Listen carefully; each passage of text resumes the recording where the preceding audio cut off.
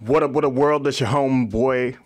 I almost said home dude. What up world, that's your homeboy Wordplay TJ, and I'm back with another video for you. This time around, we're gonna take a look at BeatBread and see if it's gonna be a good thing for indie artists. Stay tuned.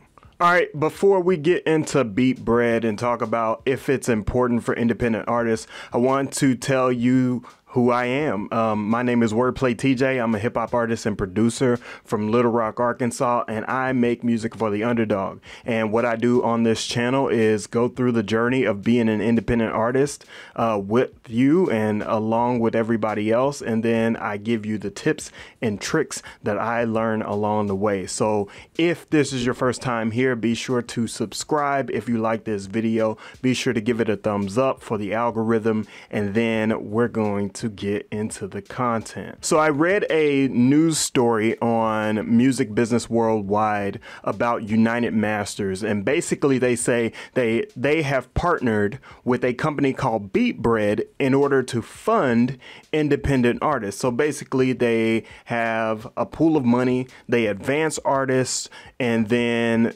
sort of like the record labels, they recoup that advance. And so I'm curious about whether or not this could be good for independent artists. So number one, we need to jump into what is BeatBread. So BeatBread is a platform that matches investor funds with independent artists in order to advance them the money. And then they use billions of data points. So this is technology scanning all of your information and your metadata, you know. I like that metadata from your songs on platforms like Spotify, YouTube, etc. And then they say that you keep 100% of your rights, not your royalties. This is wrong in here. Let me change this up a little bit. Ooh, man. So you keep 100% of your rights, but they advance you money. They recoup on that money, and then you get to invest that money into your company. And so, is it a good situation? Normal record deals aren't a great situation, and they own a percentage of the rights in most cases. And so I feel like this is starting on a good foot for artists, but let's keep going. So how much do they advance people? So they can start anywhere from $1,000 to $1 million. But what's the catch? What are artists having to do in order to make sure that they get that, in order to recoup all of that money? Like, what's the deal here? Who's winning in this situation, really? The platform sounds pretty legitimate to me after doing some research, but I wanted to break down some of the frequently asked questions that's on their website and see if we can get a deeper dive. So how many fans do you need to get funded? Typically is as little as 10,000 fans. So that's maybe like 10,000 monthly listeners on a consistent basis. And if you're new to those 10,000 fans, then your amount will be relative to that. And they can go all the way up to 10 million monthly listeners, which is really, really significant. And at that point, if you're already independent and you have 10 million monthly listeners, like, what are you doing with your money? But I'll get to that later. So basically, artists who have been within those ranges for a few months, at least a few months, they are passionate, they have engaged fans, they're likely to qualify for the funding. But what are the fees? What's the catch? Who starts to win from this? And so the platform itself has a fee of $228 plus 2.8% of the total advance. And so they're going to recoup on that money. And say if it's, let's do some math. Here we go with my calculator.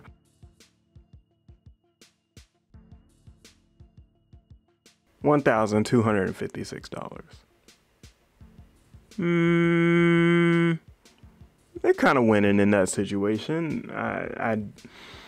That's a meager profit, but let's see what it looks like if it's like, I don't know, $10 million. And maybe I should just do this on the computer so Garret can see that.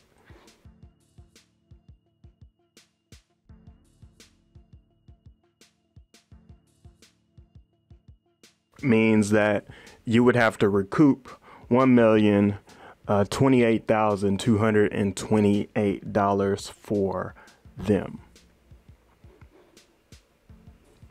And it's not bad. That's not bad returns on that type of investment. And so I think honestly, you know, it's not that much of a hit when you're asking for that much, but at the same time, like, do you really need that much if you already have like millions of fans listening already? I feel like you could do it yourself, but that's just my opinion. Let's keep going.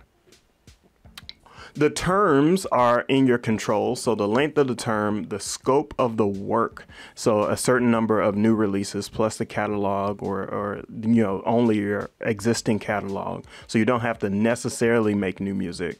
The amount of income you keep before your advance is repaid is also in your control. So say you want to slide it to like, I keep 50% or something like that, then that's within your control.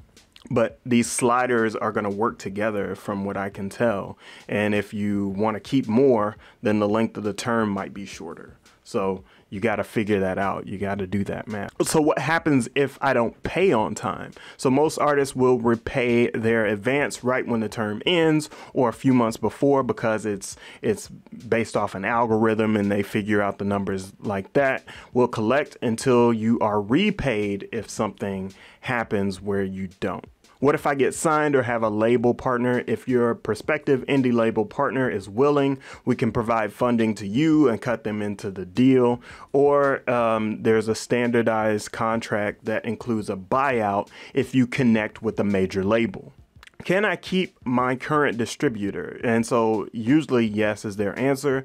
And if we do have to move your catalog, our staff is skilled, deeply experienced, and knowledge in the ins and outs of digital distribution and metadata and playlisting. So they'll try to get you back to where you were. When does the money come? This is a big question. A large share of your advance will be paid within a week of signing your contract. The remainder will be paid when you release new music, if it's covered in the deal. So you have to choose whether or not you'll be releasing new music. Any flow through income you're due before the advance is repaid will be paid within 7 business days after we receive it from the distributor. So basically what that last sentence is saying, that any income that you choose to capture through this deal, it'll be paid to the distributor first, and then 7 days later, it'll be paid to you. So if you decide to keep 50%, that 50% will show up 7 days after it's paid to the distributor. My question is, what is a large share of the advance? That's really, really vague. I want some clarity on the large share part. So how large of an advance do I get, and does it hurt my credit? Well, your data and terms of the advance determine how big the advance is, and they will purchase a portion of your revenue for a limited time. So that means it doesn't really impact your credit. It's just a kind of one-to-one deal, and they recoup on that advance. What else should I be aware of? Well, if you have great music, but you have fewer than 10,000 monthly listeners, you're probably not the best fit for this platform, and you got to keep on working. If your income from your distributor is less than $80 a month, keep working. And if you have a higher than normal mix of free listeners, so basically, if you got something that's going on that's a little strange with your account, keep working.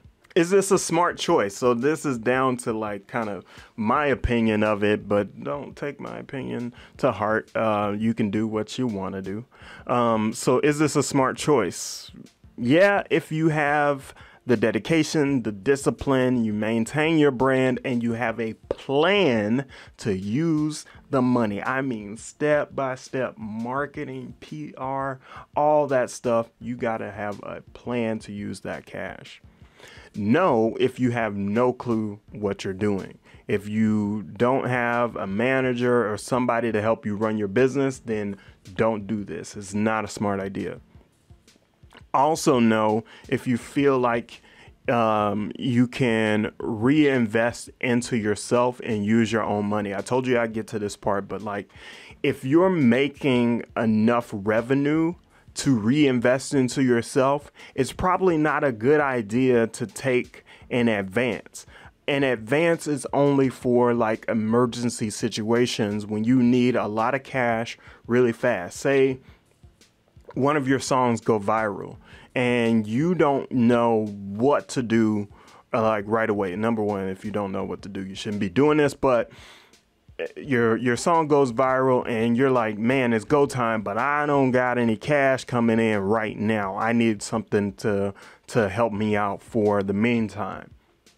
Well, you can take this advance and do that and then use your revenue stream later on to recoup. That's the only circumstance where I say, hey, I think you should do it. But if you have your own revenue, you've been building it up for a little bit of time and it's constantly coming in, then use your own dollars in order to invest.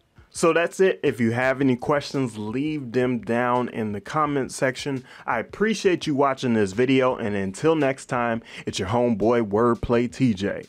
Peace. I'ma put in work until I'm dead. We can kick it, but I'm never in the red with you. To win to make it profit, never scared business. I'm always cooking up, that's a rare feeling.